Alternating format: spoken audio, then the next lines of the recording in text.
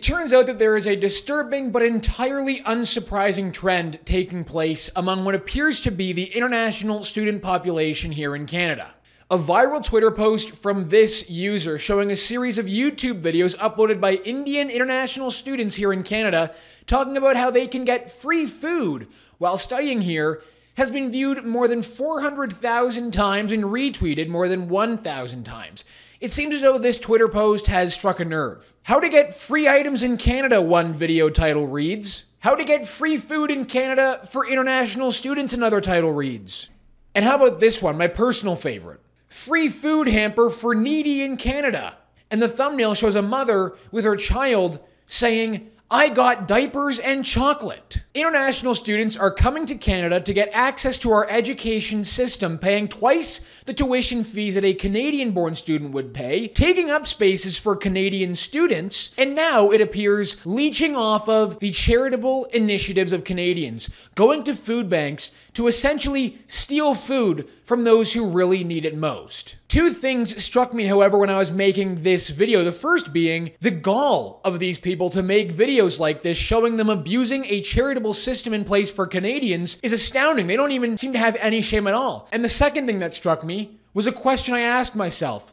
Who are these videos for? They're clearly not made for international students already here in Canada because, as you will see later on in the show, they're already abusing the system. The videos clearly are to sell the idea of being an international student back home in India. They're being used as a promotion tool for more international students to come to this country and abuse the system. But are these international students really the ones to blame here? Or is it the Canadian education system working hand in hand with the government to stuff the coffers of failing colleges and universities while also creating a seemingly endless supply of cheap foreign labor? This is a story of greed and a story of abuse. Stick around to find out more. Drop a like in the video, help us out by subscribing to the True North YouTube channel, and the comment question for the episode is this. Is it time for Canada to significantly lower the number of international students coming to this country? Let me know in the comments, and let's get into it. Take a look at this Twitter post from a user called John Carter.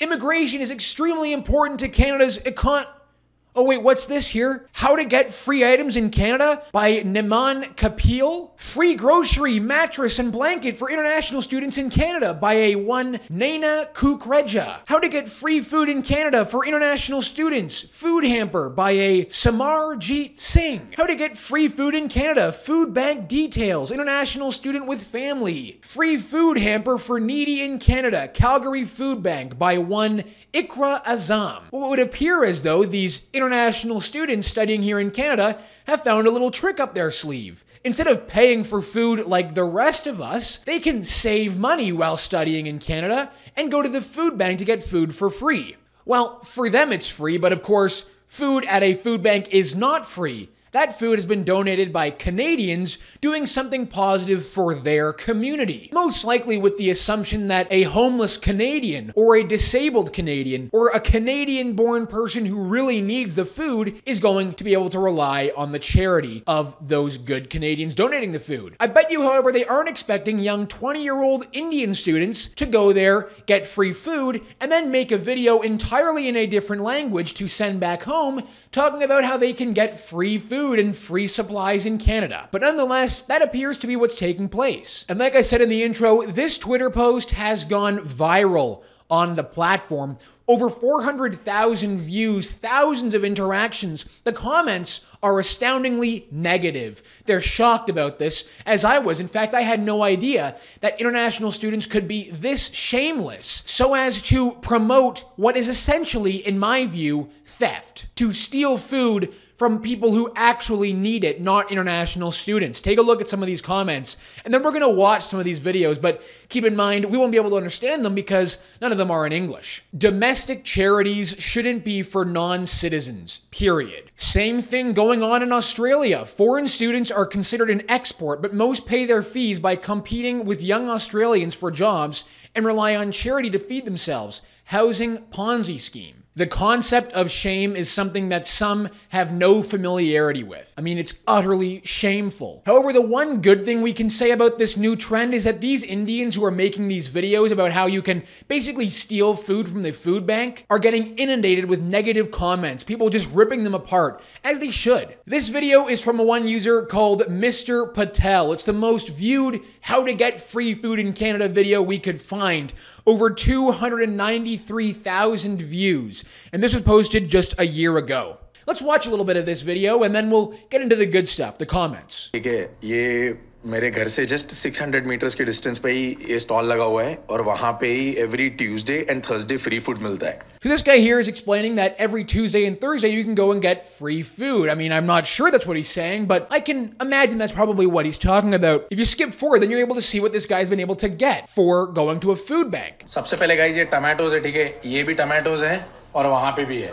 तो ये दो tomatoes और भी बहुत सारे दे रहे थे, but हम लोग को इतने ज़्यादा tomatoes की ज़रूरत नहीं है, तो हम लोगों ने सिर्फ एक और दो वहां पे जो पड़ा हुआ है वो दो ही लिए because 1 week 10-15 days के लिए more than that sufficient है. It appears that this guy has managed to get himself what, like 100 tomatoes? I don't know why you need so many tomatoes, but it looks like he's managed to get himself that. Maybe he's just been hoarding up all of this food that you can get whenever he goes to a food bank. He's even stacked it all up as a nice presentation for you to see. I mean, what has he got here? He's got 6 yogurts. We already mentioned his haul of over 100 tomatoes. Seemingly endless amount of eggs, bread, and cans of food. Now, for the good part, let's read the comments. This is for people who are in need, not because you want to save money. Respect our country and our people and don't take what you don't need. 1.4 thousand likes on that comment. I am Canadian and this is incredibly disrespectful. One of the standard requirements for a student visa in Canada is financial support. The students coming to Canada are vetted, and if you can afford to be here, you can afford not to abuse our food banks.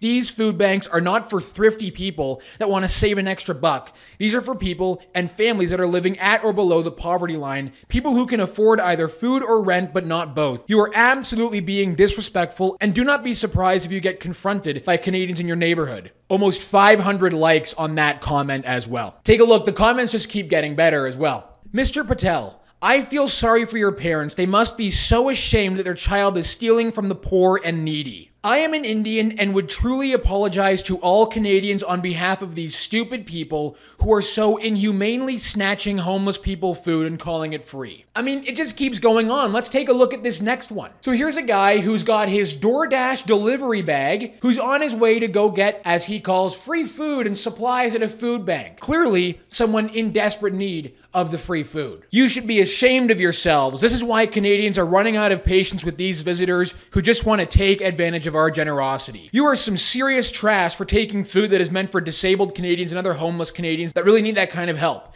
If your issue is that you can't afford food here in Canada as a student, then you shouldn't be here as a student. It's sickening to see some people from other countries purposely doing this kind of stuff. Truly shameful that Canada lets in these types of grifters and thieves. So it appears as though Canadians are completely fed up with this trend. And how could they not be? It's disgusting. It's gross.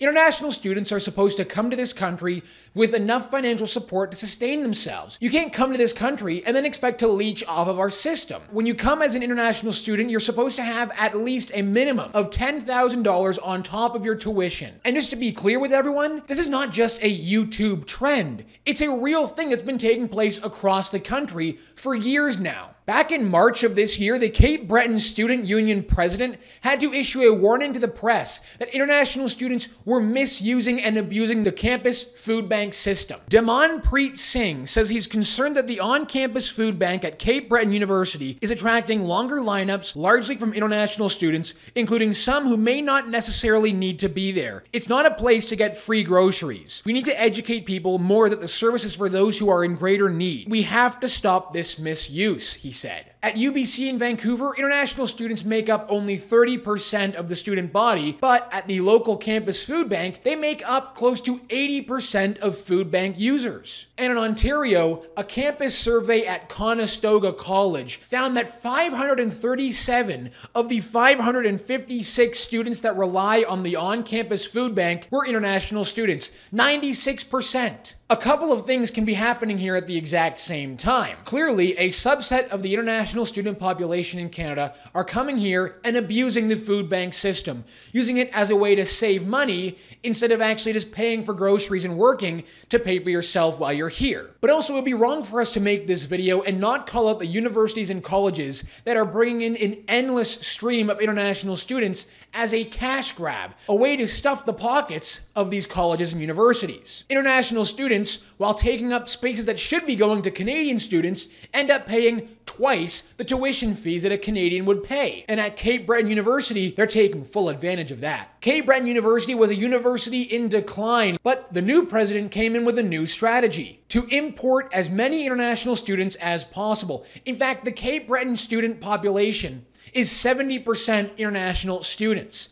70%. Are we to expect that this is not taking place across the country at our universities and colleges? Of course it is. The numbers speak for themselves. Last year, Canada brought in a record number of international students into Canada, 551,000 student visas. And as of December 31st of 2022, the total number of student visas in Canada was over 800,000. In 2021, Canada approved 441,000 student visas. So the number is growing at a significant rate.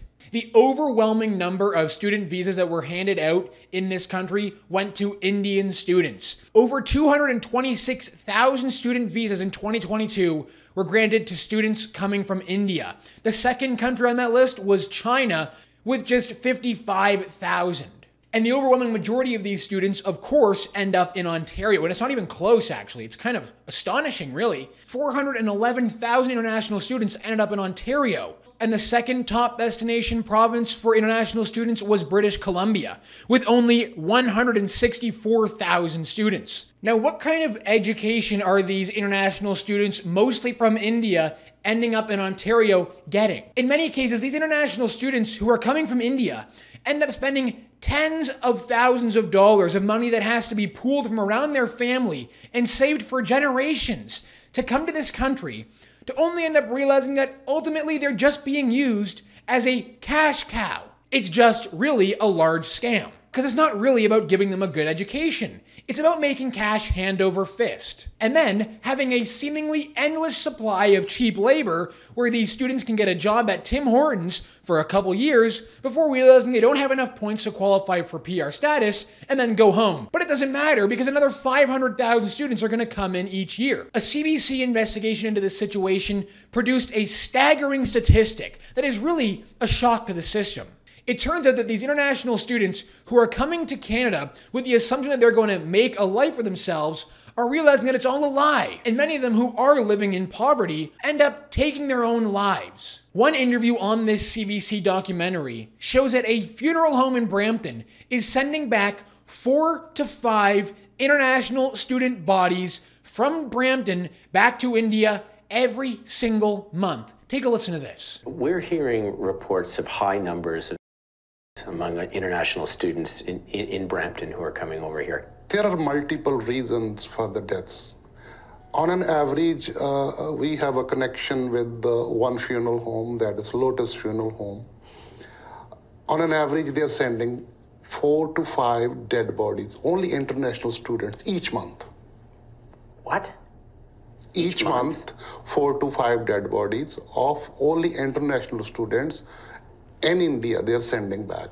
It's an astonishing reality that we're now seeing in this country, flooding our system not only with high immigration targets, but even higher international student targets, to create an endless supply of cheap labor, of cheap serf class, low-skilled labor, while also stuffing the pockets of college and university bosses. Who does this help? It's not helping international students who are being sold a lie, and it's certainly not helping Canadians. Because actual Canadians can't afford a home, can't get jobs, and in many cases are having to rely on food banks. When you have international students who are scamming our system to get free food at food banks, and are flooding the labor market with cheap, low-skilled labor, well, ultimately, it hurts Canadians the most. And who benefits? Well, of course, university bosses benefit. Big corporate titans benefit because they have an endless supply of cheap labor. And of course, the government wins. But all of us in this situation are the losers.